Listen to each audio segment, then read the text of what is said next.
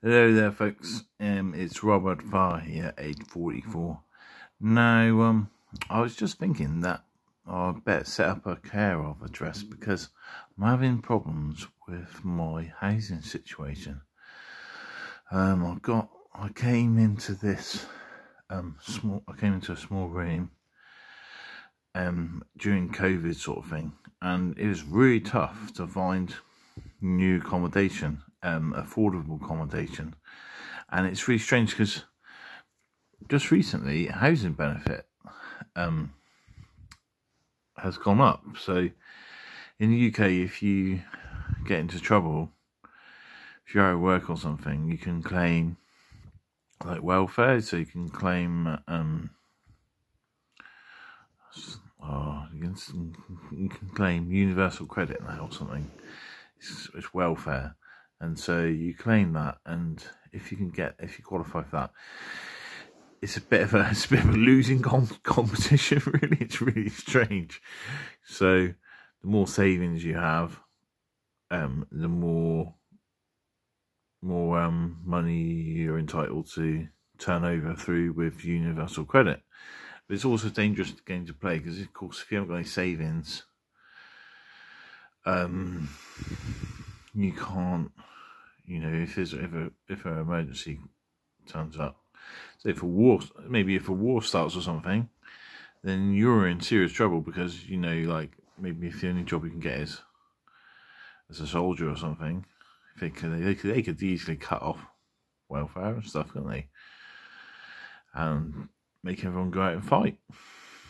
Hopefully they're not going to, and I think I would maybe join a different army, if that happened, try and get as far away as possible into some place where it's not that competitive, that's not that stupid. It's stupid, isn't it? But now England's become a very crowded place. I don't know where to go, I don't know what to do, but it might now be... Actually, I was thinking, if I become homeless, my phone's going to be stolen, isn't it? But I'll probably be more chance. I think what homeless people tend to find is they start using Facebook or something, and Facebook becomes their point of contact or email because it doesn't require them to have a phone, so you can go and log in to Facebook or log into email or something, and everyone, all those friends in your life, they all want to communicate in different ways, don't they? They want to communicate by text, or they want to communicate by email, or it's got to be Facebook, or it's got to be Twitter or something, isn't it? So, but I keep I try and you got to remember all the remember all your login details and kind of reach compromise between remembering the password and security sort of thing. Well, compromising security with accessibility. So that's my situation. So I'm struggling. I'm going to be in court because I haven't been able to... I'll get distracted. I'll go on the internet perhaps, and I know I'm meant to be looking for flats and that, but then again, there's some other people who are living where I am, and there was initially 5, but there's now 4, and we're all struggling to find alternative accommodation which is affordable and stuff. And it's a bit weird because now we're kind of like in competition a little bit. So I've got to be careful what I reveal to these people, because I'll be like, oh yeah. Oh, your mate, I'm trying to help you out. And then at the same time, they're like competitors, aren't they? They were competition for...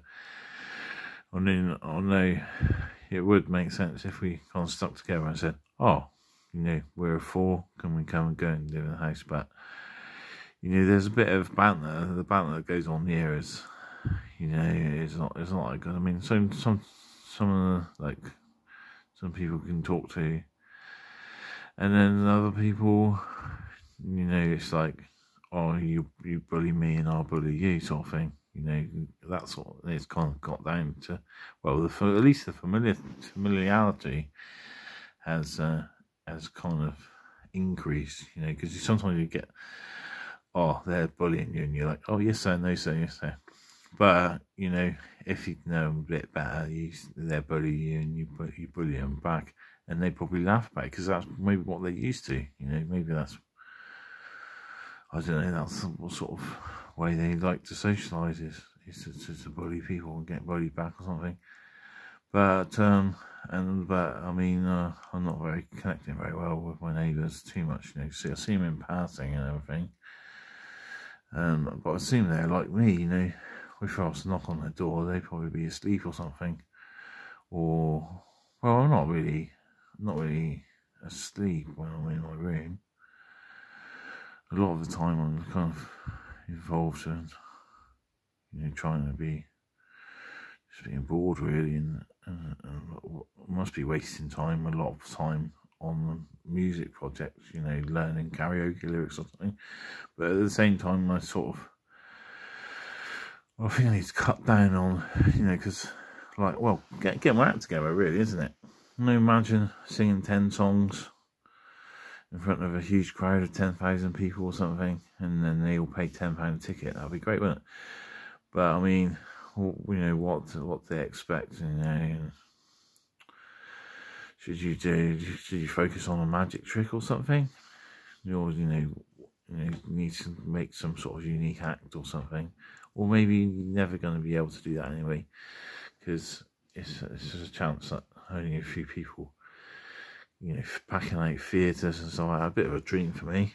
But I mean, at the same time, I'm not really progressing in the right way towards that goal, in that, you know, I'm not a theatre school, and I don't really, I mean, well, I am at the Red Bull Music Academy. I listen to lectures there, but I mean, my prior experience has been in engineering and science didn't get any, that was not very good for me. But engineering, I managed to make some money out of engineering. So, but music and that, I don't know, singing songs to keep my spirits up, sort of thing. I suppose that's the way you could look at it. And I got to take with me. I suppose, you know, prepare for the worst.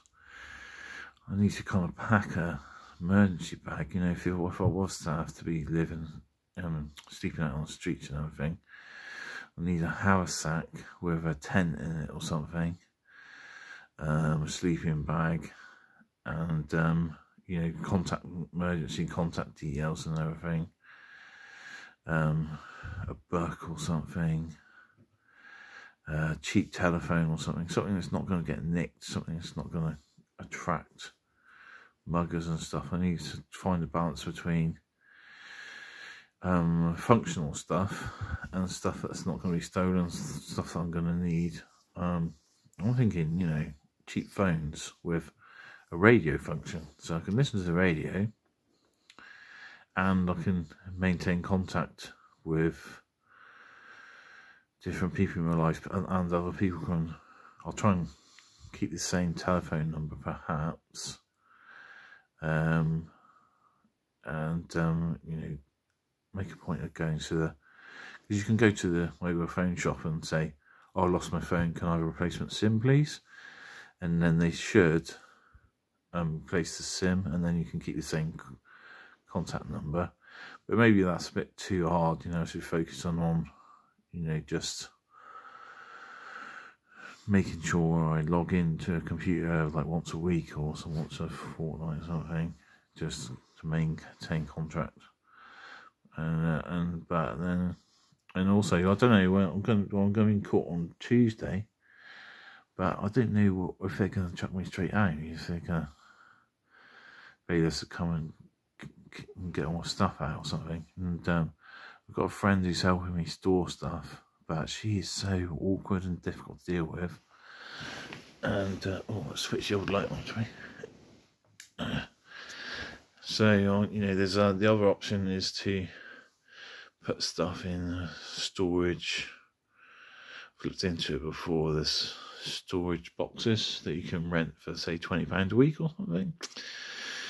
But then I think some of the stuff, I mean, 20 quid.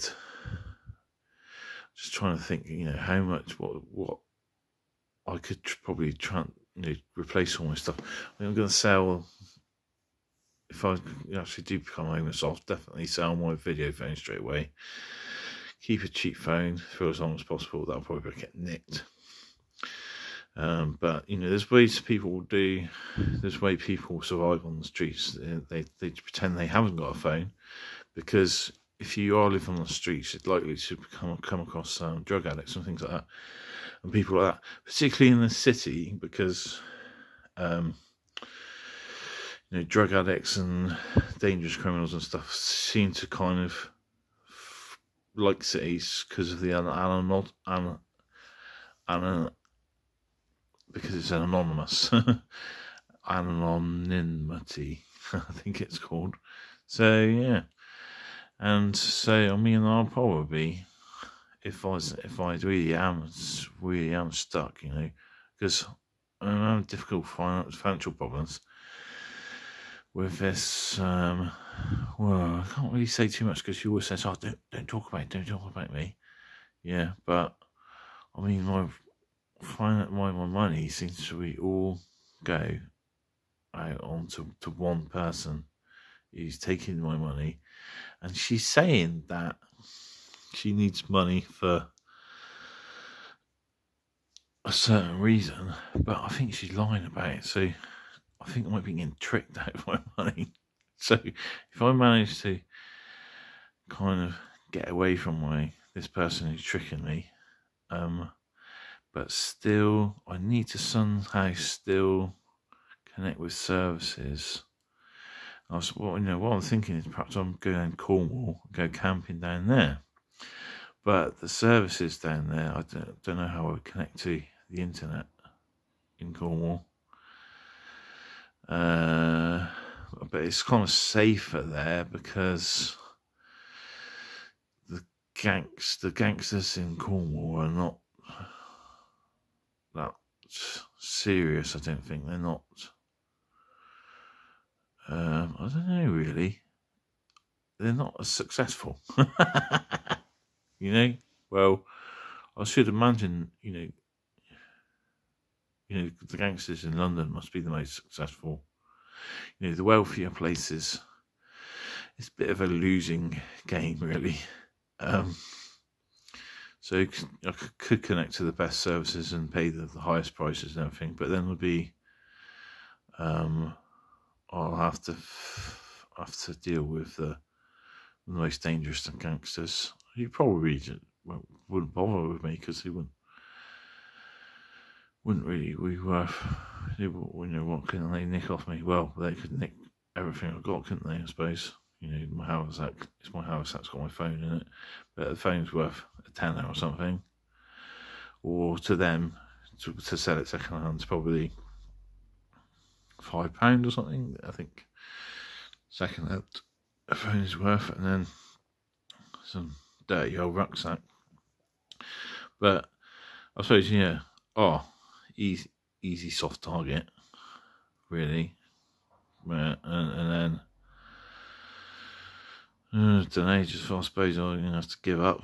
If you're faced with a mugger or some sort of desperate drug addict who's that desperate to mug someone, I don't know. Yeah, that's what happens, isn't it? Right, bye.